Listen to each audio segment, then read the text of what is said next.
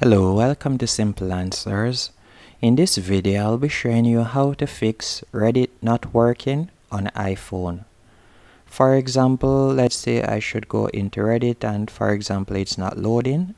What I would recommend you do, first off, you should close Reddit. After you have closed Reddit, I would recommend that you go into Safari. And from here, you're going to type in Down Detector. And you will be led to this page, downdetector.com. I'll be leaving a link in the description. And with this website, you'll be able to type in Reddit right here. Simply tap on the search icon and type in Reddit. And this will let you know if there's something wrong with Reddit, if it's down. And as you can see right here, the last reported problem was on May 9th, which is the time of shooting this video.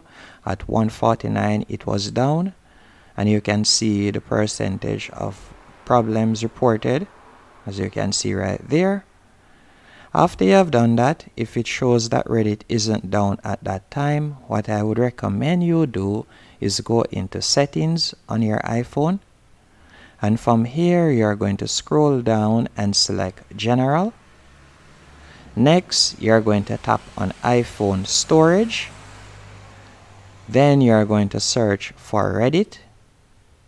Once you have found Reddit, you're going to tap on offload app. And by offloading the app, don't worry, you will not be deleting your Reddit information. It will simply refresh the app. As you'll tap on offload, then you'll tap on reinstall. And normally that does the trick. If it doesn't, what I would recommend you do overall is just give it a bit of time. Just do this again and give it a bit of time.